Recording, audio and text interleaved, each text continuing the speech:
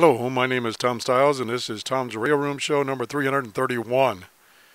This morning I was trying to listen to Shortwave. I thought conditions might be okay this morning, and I couldn't pick up anything. I was really struggling, didn't understand quite why, because I went to my webpage. This is my webpage that I've updated, and now I'm doing updates all the time and adding new posts. But over here I've added these two indexes, and the first one here, which is the HF propagation index, shows the solar flux is now above 100, which is good. The A index is still pretty high, and the K index is very good. Now my other index, for some reason, is not updating. It's still showing June 8th. I don't know why that's not updating, but we can just click on it, and then we can go to the source, and then we can see the really updated, and it shows that the HF conditions now, and of course it's later than when I tried a couple hours ago, it's fair to good, fair, and then poor. So, you know, I might be able to receive things now that I couldn't receive before. As a matter of fact, I've got my radio on. Let me just turn it up for a second.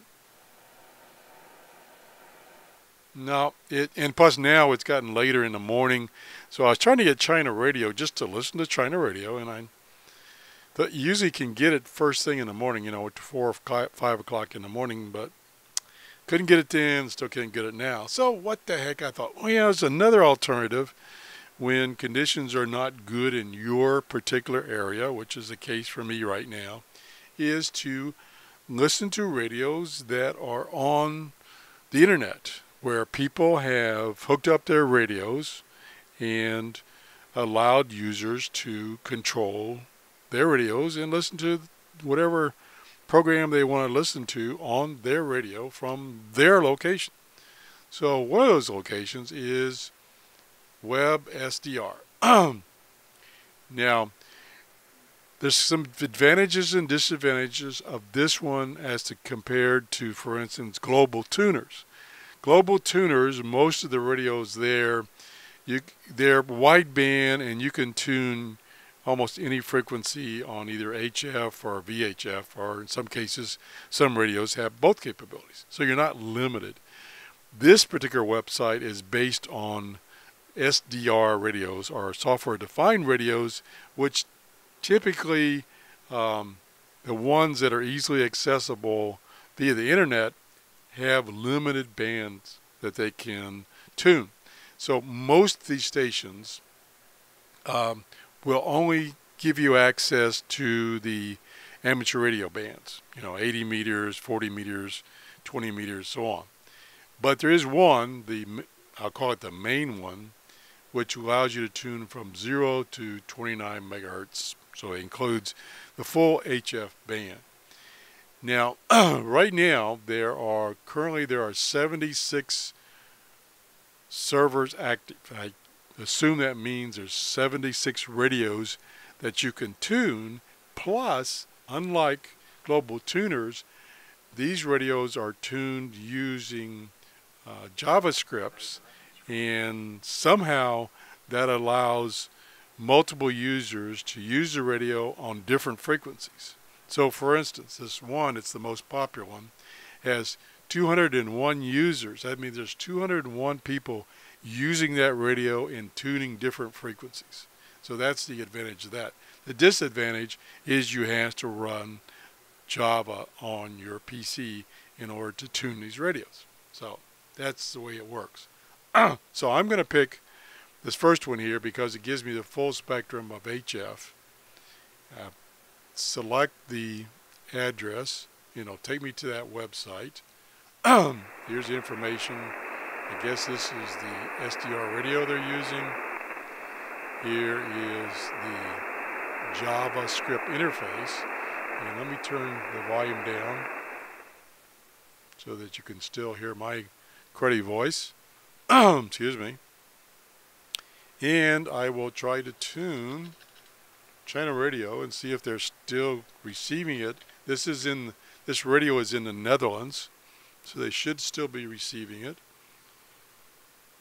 and we'll turn the volume up and see if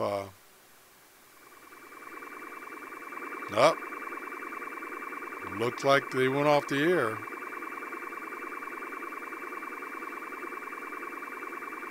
And we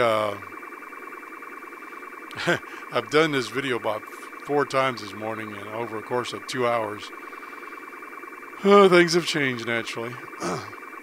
So you can control the bandwidth of the radio, and you can control the bandwidth of this view. The default is showing from 0 to 30 megahertz. And we can zoom in. Let's zoom in so we can look at some of these signals. And there's definitely something, let's just pick one here that might be of interest. Let's go down to, or up to 13800. Try that.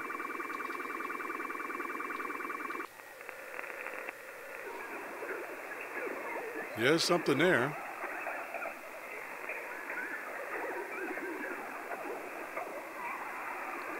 And then you can use these pluses and minus to change the frequency. So we can slide up slow or fast. And here's the marker right here. It tells you what frequency you're on. So let's do a big jump here. Now I'm not hearing the radio right now, so let me turn my speaker up. Yeah, it's a bunch of noise. Let's go down here to about 36, about where I wanted to go before. 700. Let's start at 700. When you know it, when you're trying to do a show, that things change on you. Oh, there's some. That sounds like China radio that I was trying to get before. Maybe I didn't have it tuned in right.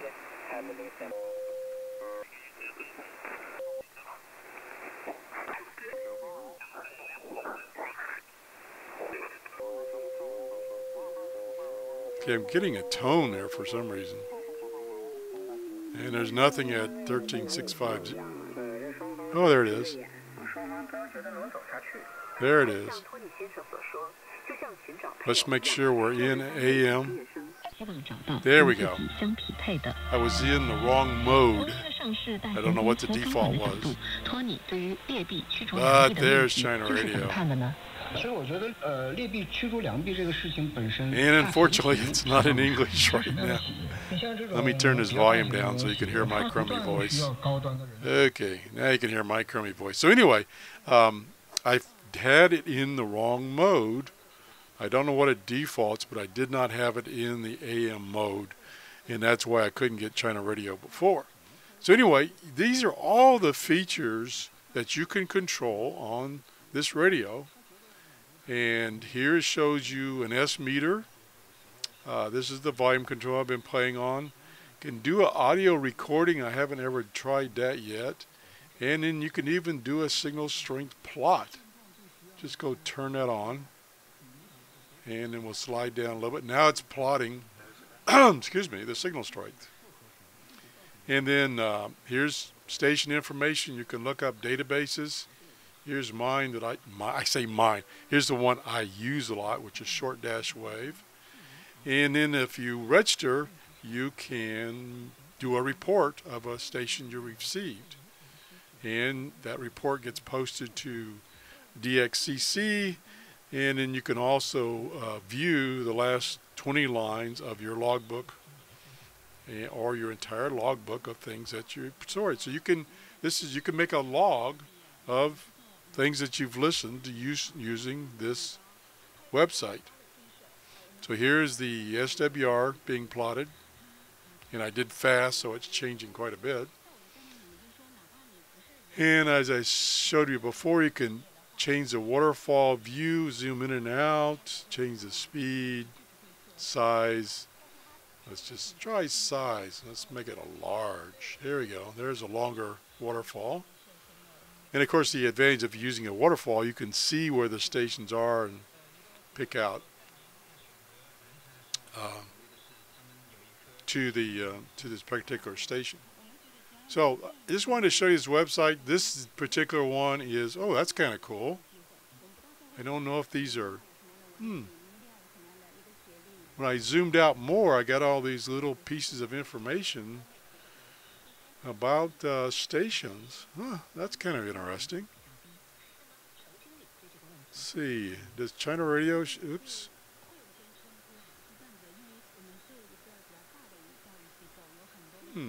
I'll have to, oh, there's China Radio right there, kind of buried in there. Let's see if I can zoom in. Whoops, there we go. Now I can read them. Back up a little bit. I think these are